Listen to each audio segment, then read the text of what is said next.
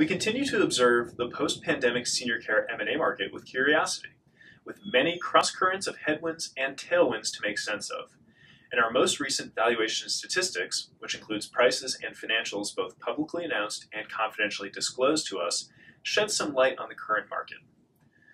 First, the average price for skilled nursing facilities in the last 4 quarters soared 19% to $118,600 a bed from $98,000 per bed in calendar year 2021.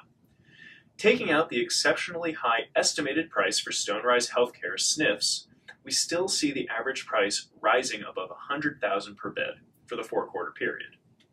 With more facilities coming up for sale and rising interest rates or recession fears putting off acquisitions for some buyers, we may see fewer bidding wars for both well-performing and struggling facilities. But the sector could surprise us too, especially with the recent positive news coming from CMS.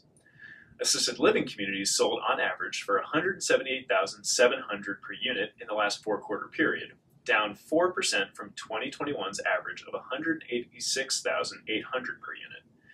Tepid occupancy growth and rising labor costs plagued many of the communities put up for sale by weary owners or their impatient capital providers. SNFs go through those problems too, but AL communities just don't have as much upside from case or payer mix that SNFs can take advantage of. That's at least part of our reasoning.